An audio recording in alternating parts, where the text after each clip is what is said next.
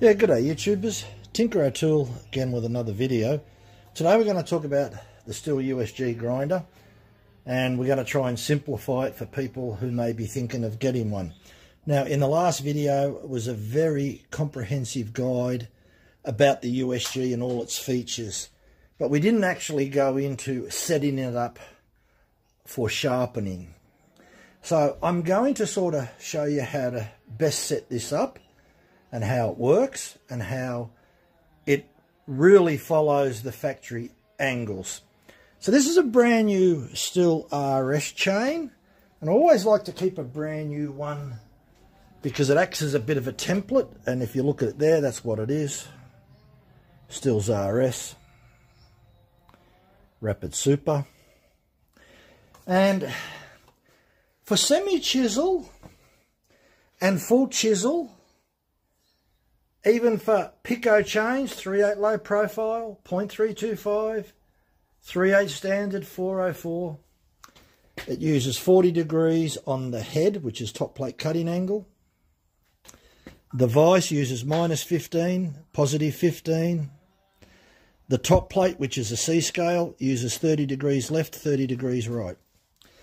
Does that for just about every single chain, except when we get to the tungsten carbide, they're different. And rapid hexa is a little bit different as well. So, and if you look at a Stihl USG chart, I don't want to get too involved into it, but if you were to look over here at 0.325, 3/8 standard and 404, and you go over to the far corner, you'll see RS 60 degrees, RM 75, RS 60 degrees, RM 75. What that stands for is that's the side plate angle, right? So that's what you're going to get on your side plate. So you grind RS, RM, and even the pico chains, the 1/4 inch pico, there it is there, 1/4 inch pico, 3/8 pico, right? All the same angles, 40 degrees, right, on there. Now, 40 degrees on there is 50 degrees on an Oregon. And a lot of people get confused from an Oregon when they go to a Stihl USG. What you've got to remember is your vertical reference point on a USG grinder. So if we tilt this head up at horizontal, it'll be 0 degrees up at the top, right? So then we're tilting this over 40 degrees. Right, so we're moving 0, 10, 20, 30, 40. On an Oregon grinder, we start at 90 degrees. 90, 80, 70, 60. So we reduce from 90. So even if you were to put this at 30 degrees, you'd go 10, 20, 30. On an Oregon, 90, right? You've got 90, so you've got 80, 70, 60. Exactly the same thing, except the Stihl tilts to the left, the Oregon tilts to the right. The Oregon you feed the chain in from this side, the Stihl you feed it in from the other side. So there's a few things that are different, right? And that's, just want to clear that up because a lot of people actually get that wrong. You don't have to worry about the 10 degrees downward tilt on the Stihl USG because all the angles are built into the grinder. And what I mean by that, if you look at the previous video, you've got offset grinding on the A scale. So this is the A scale at the back, the tiltable head. It's offset. This scale here, the C scale, is offset by 17 millimeters. And what I mean by that is, this is the pivot point right here, right?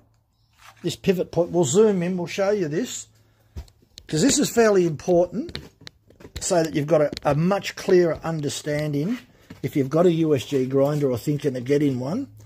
I'll only briefly touch on this point because I touched on it quite a lot in the previous video. By offset grinding, this is a pivot point where that black line is. So that's where it pivots. But the tooth extends out 17 millimeters. The front of the tooth is out here and it pivots here. By moving this, you can see that it moves quite a lot. It moves across the face of the grinding wheel, which is offset grinding. On an Oregon grinder, you'll find out that the tooth only goes about 1 or 2 millimeters past the pivot point, so it doesn't move that much. If you look at the back of that rivet, it won't move that much across. It doesn't move that much, but compared to the tooth moves a huge amount across the face of the wheel. And that's why you've got -15 and +15 on the slidable vise, so that it brings this tooth just slightly away from the center line of the grinding wheel. It's still offset grinding, and it will maintain all the cutting angles perfectly. So don't compare this to your Oregon grinder or your Taconic. Totally different offset grinding. A lot of lathes, milling machines, offset grinding is not something that's new, but it's something that is incorporated in the Stihl USG grinder, and you end up with the perfect geometry. Okay, so we've set this up. A scale is 40 degrees, right? We're doing a left-hand tooth, that's closest to the operator, so we push the B scale back to minus. So it goes back in that direction. When we bring the grinding wheel down, it fits like a hand in a glove. So this is a brand new Stihl RS chain. And I like to use it as a template. And the 30-degree top plate angle is in perfect alignment with the wheel. And it's only a few millimeters. The tooth is only a few millimeters off the center line. Just a few millimeters of offset grinding.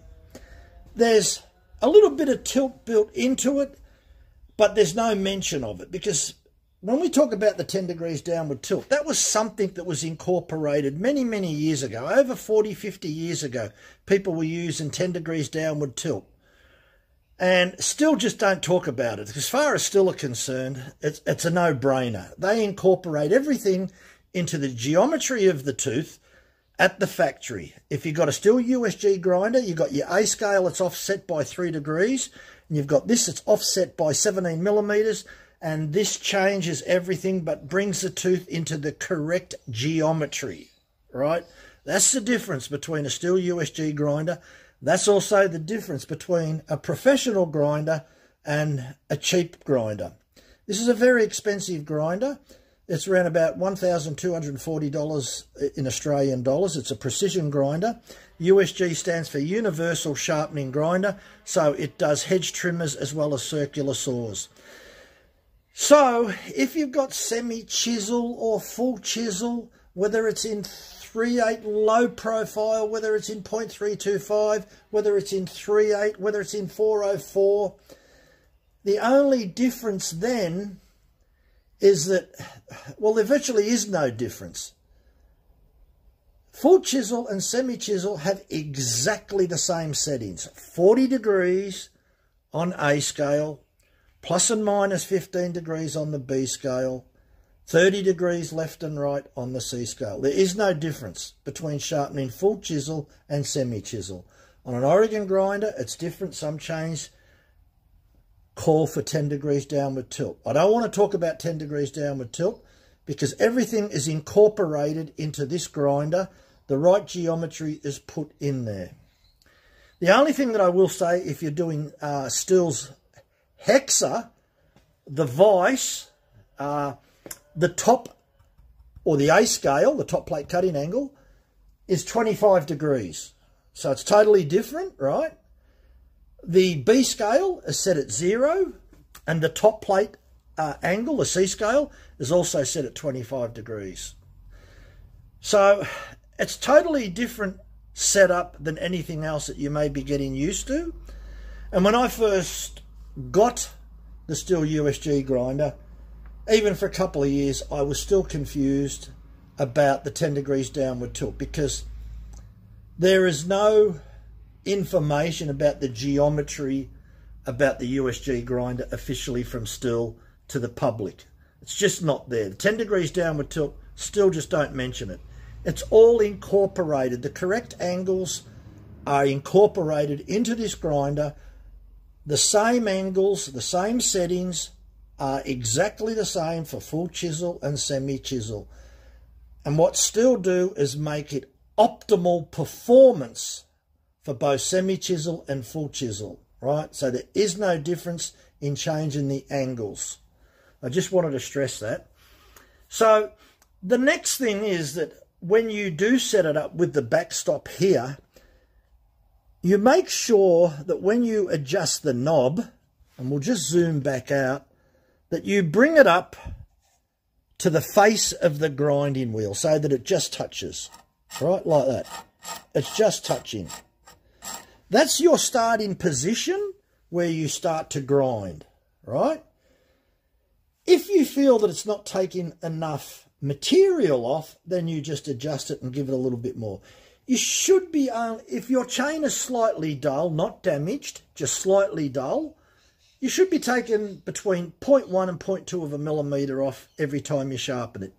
There's no reason for you to take half a millimetre off unless it's damaged. A brand new tooth is approximately 10 millimetres from one end to the other end, but because of the end of life mark, you've only got about 7 millimetres of usable tooth. So only take off the minimal amount of metal that is required. There's no point you playing around with all the angles and thinking that you're going to reinvent the wheel. The people that developed this grinder, and it goes back to even probably early 70s, maybe late 60s when they made this grinder, it's been around for a long time and virtually nothing's changed on it, right? So all the angles are a little bit different. Even if you have a look at Stihl's Topic, that Stihl Topic, there was RS back in the late 60s, early 70s. And right up, right? So there was a lot of technology happening around the 80s and the 90s. And today, Stihl's RS and RS Pro is the fastest cutting chain in Stihl's range, except for square ground, which is the king of all grinding.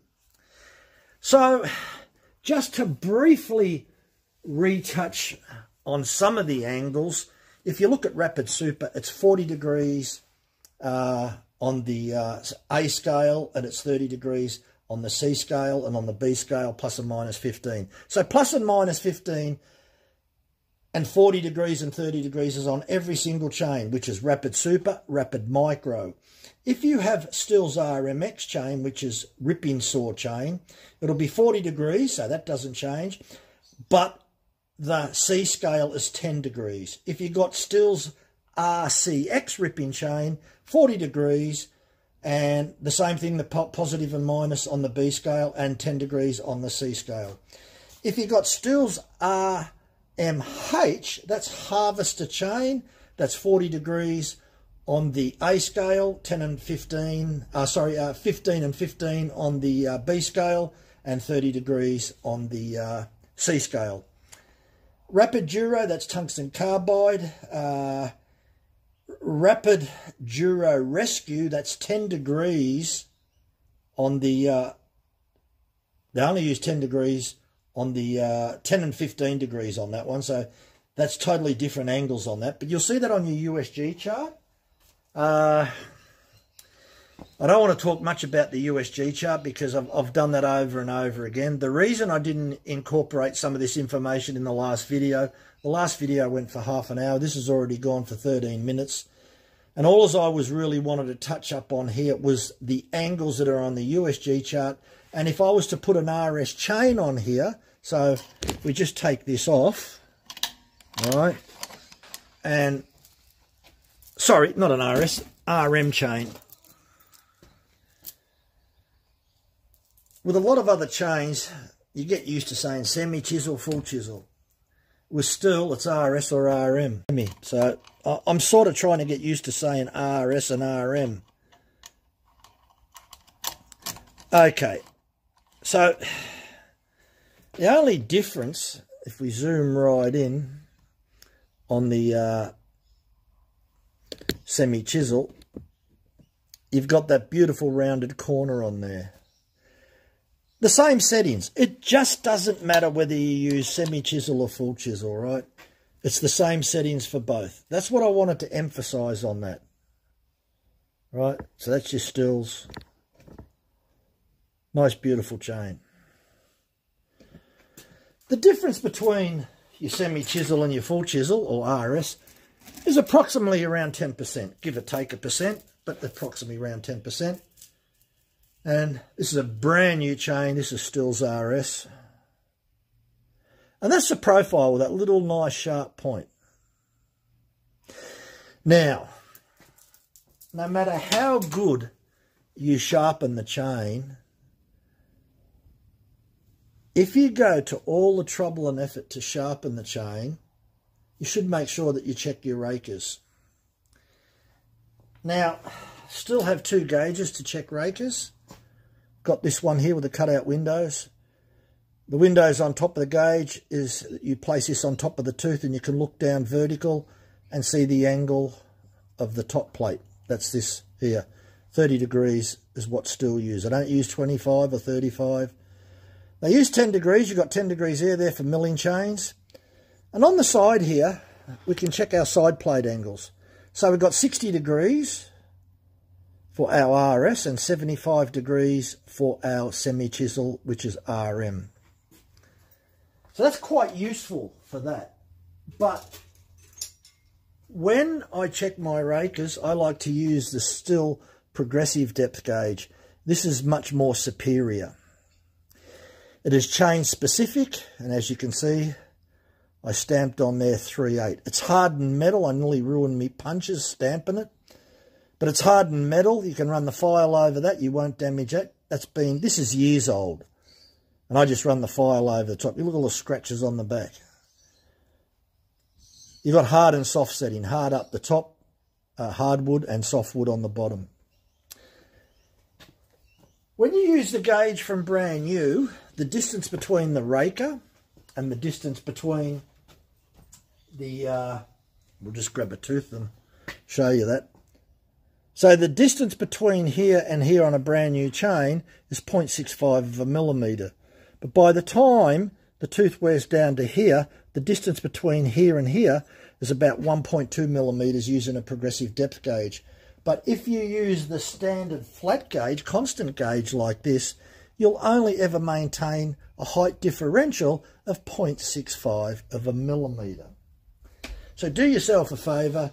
Next time you go on your Stihl dealer, get a progressive depth gauge. They're chain specific for the pitch, right? So whatever pitch that you've got, but you have to get one for 3/8 low profile. So you can't use the same one for 3/8 low profile, 3/8 standard, because of the height differential on the actual raker. Look, I hope that information helps. It's just a little bit of a brief overview about the Stihl USG grinder and how to use it. If you're looking for a different overview and a more technical explanation of the offsets, we go into more in-depth there about what offset grinding angles are. Look at that. So you could virtually say this would be part 2. Part 1 is really a technical video on the Stihl USG grinder. This is more of a user-operator technical guide in the right direction. Just remember, Stihl's semi chisel and full chisel is the same setting. And that would probably, if I was sharpening any of the Carlton chains or the Oregon chains, I would still be using the same settings on here. I hope that information helps. Thanks for watching. Bye for now.